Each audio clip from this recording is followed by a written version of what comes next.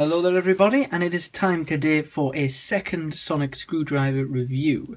After doing my Rubbertool replicas 11th and 12th one in Christmas, I went out and I've purchased this. This is a sonic that's always interested me since it initially was released, always one I wanted to get my hands on, and now I finally have one. So, without further ado, let's get into the sonic itself. Okay, so like the Rubbertool replica sonic, we'll start at the bottom and we'll work our way up. Right here down at the bottom we have this black resin end cap that, unlike the universal remote, does not have the sort of plastic end piece, as this is a more high quality replica. Then we have this aluminium part here, or aluminum for American viewers, which just goes around the bottom here. Not much to talk about on the bottom, as it is just this solid end piece. But this black piece can come out if you pull it. I'm not sure if it's meant to do that, but it does. And difference to note is on the 9th Doctor's prop, this was a lot more sort of aligned and pointed, whereas with the 10th Doctor one, it's a bit more chunkier. Now, moving up to the centre of the sonic, we have, of course, this lovely heritage gold-coated crackle effect, which, if we were talking about the bulk of Tennant sonics that he used, is not quite accurate to the prop. That's because it was initially painted a shade too yellow, almost. I mean, the original prop was a lot more white. For example, sorry, I've got it handy there, Universal Remote is a lot whiter and a bit more common to the one seen on screen in sort of series 2 and 3 and 4. But this one was shunned for that reason, until, of course, the 50th anniversary came along. 50th anniversary of Doctor Who was the highest rated and viewed episode of Doctor Who in a very, very long time. I don't know if ever. This is just me speaking from memory, so don't hold me to that. But the sonic screwdriver was used by the 10th Doctor in that episode, which makes this paint not only screen accurate, it means that the sonic screwdriver itself comes from the same production line as the sonic used in that episode. Of course, we have the nice slider emitter, which just slide up the sonic very fluently, like so. And pressing the button does activate the sonic screwdriver. We also have this nice blue reading area of sort, I'm not quite sure. And you can see inside the sonic there. And we have the two grub screws at either side of the sonic here to open it up and get inside. Another thing to note about the emitter is the ease that it is to press it, you know. Just tapping the button lightly will activate the sonic. There's not much pressure needed to be applied at all there. And we also have these sort of bumps here that have been disputed for a long time over the shape, whether they are teardrops or almost just jagged outcrops at a 90-degree angle. But this is what the Millennium Sonic gives us anyway. And we also have, which I forgot to mention before, sorry, this nice gold part which slots into there whilst putting the sonic back together. I'm not sure what the purpose of that is, but obviously pulling the sonic up and down does limit to there. So that of course leads us on to the next part of the sonic, which is the slider in the middle. Now on the prop the slider was a lot more frosted, but that wasn't intentional, so Millennium FX have tried to recreate what the Doctor would want from the sonic screwdriver. We have the nice accurate yellow wires that twist their way up the centre line of the sonic there. Basically, what can I say, this is a nice glass piece of the sonic there. It has an inner tube with the wire inside of it, and what can I say, it's very, very impressive. Other sonic screwdrivers which I have, for example the Universal Remote, I bring that in once again, have the same sort of thing going on there. And the only one which I can find a sort of fault with this is the Celestial Toy Store replica, which I'm going to compare in a moment, which mine has sort of cracked and splintered inside of the channel there. But I suppose that's just one of them things which we'll take a closer look at in the comparison.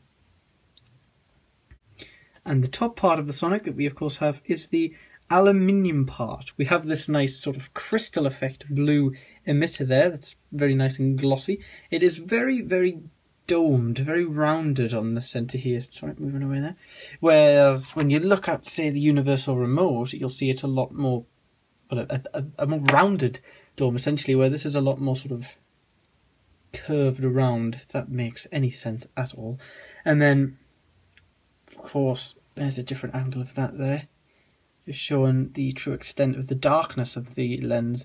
Because, of course, this is the Millennium FX replica, it has a very similar story to that of the Rubbertool replica sonic screwdriver, in the fact that as it is a prop and sounds are added in post-production and editing, pressing the marvellous emitter switch here simply lights the sonic up. Sorry, it's very bright, so I don't know if that's shown up properly. But as I say, it's very easy to press. Just a quick tap, lights the sonic up. No sounds, obviously, as I say, because it is a prop replica. But for anyone out there who really does think, oh my god, it should have sound, you, of course, can take it in to the world of TV magic and make it do this. There you go. Happy now? Of course, okay, so that is the Sonic in itself. Now, reversing what we did with the rubber tool replicas, I'm going to show you through what you get with this sonic screwdriver when you get it, and then we're going to go on and do the comparison with the other high standard replicas out there, such as the 2 Celestial Toy Store ones that I do own. So the sonic screwdriver itself comes in this sort of white cardboard box, which is a bit of a lower standard than the rubber tool replicas wooden box, but obviously reflected in the price.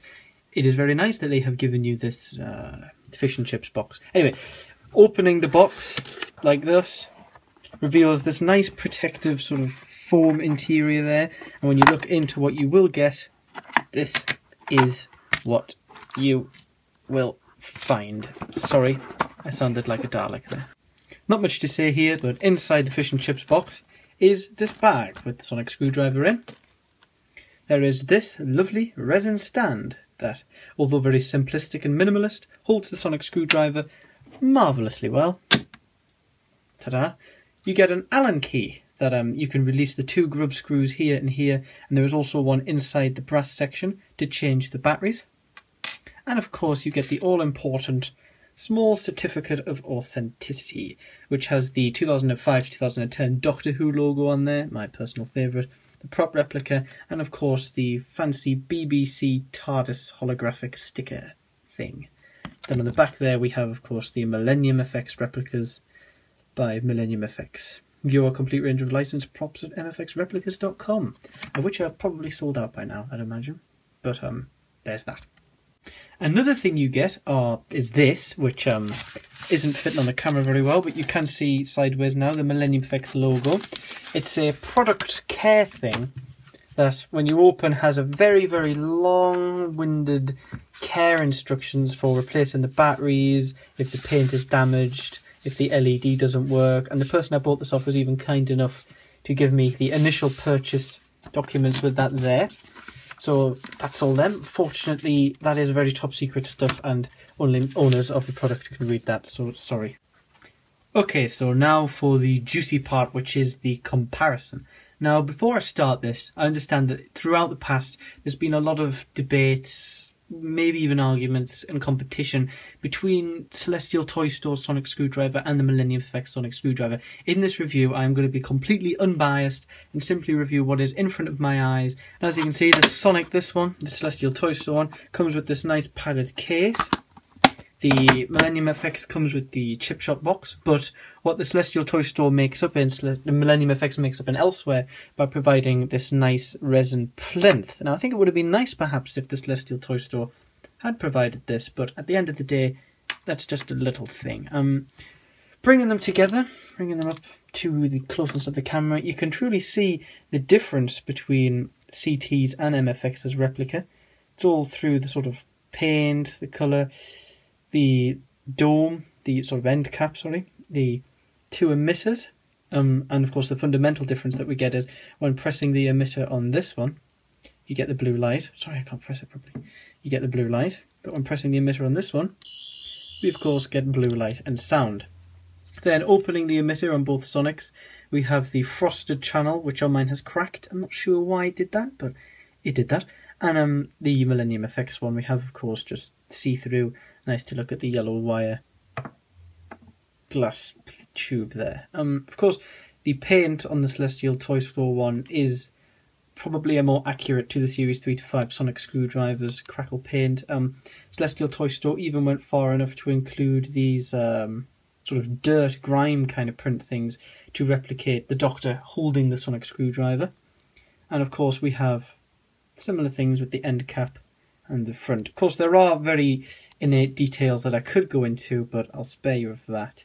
Also, to compare with the MFX, we have Celestial Toy Store Series 1 and 2 sonic screwdriver, which at face value is a lot more similar product. We have this similar crackle paint in the sense that it is a more yellowish shade in the Ultimate Edition. CT's gone with this very, very bold crackle here, which looks good more on this side, as it represents more what we've got here with the MFX, but the crackles almost look a bit too bold on this one for the sonic screwdriver. But of course, when this one was released, it was very, very early days. The slider channel inside hasn't cracked on this one, but is representative of the Series 1 and 2 sonic screwdriver, being that woven black and red wires as opposed to the 3 and 4 yellow wires. Alright then, and now for just a quick general comparison, let's bring in the other officially licensed sonic screwdriver replica out there, just for a bit of a size. Here is the rubber toe replicas one. Say hello again, you haven't seen it since its last review.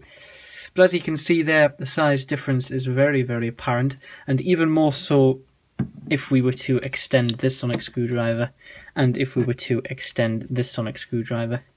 We can see there that the attention to detail in both prop replicas and the size difference is quite immense. Well, for the most part, that pretty much draws together this review of the sonic screwdriver. There's not much else to say about it in terms of accuracy. Everything seems pretty much perfect for the prop and the standard and the price you would pay for it. The prop itself now is about 6 years old, I would imagine. This was purchased in 2010 by a man who I was lucky enough to win a bid from eBay for this product. The paint being slightly yellow to me adds to the sort of almost the story of the sonic screwdriver, and the fact that from the 50th anniversary it became accurate. I love the sort of personality and the vibe that the sonic screwdriver has when on display. I really do like this, the whole sort of standard and the quality of the prop replica. The weight of it is really nice. Everything seems to work with the sonic screwdriver. I don't know what it is.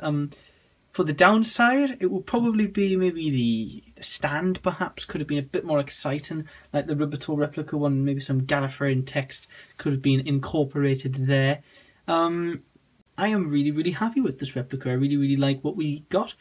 And this is going to take a prime position on my 10th Doctor display on my replica display shelf. So that pretty much brings this review to a close. Thanks for watching.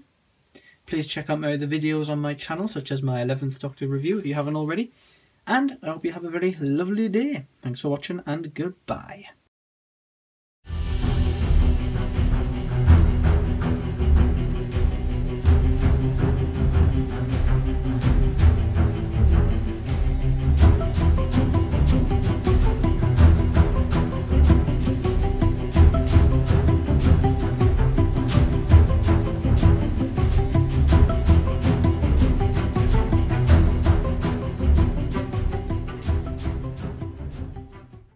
By the way, did I mention it also travels in time?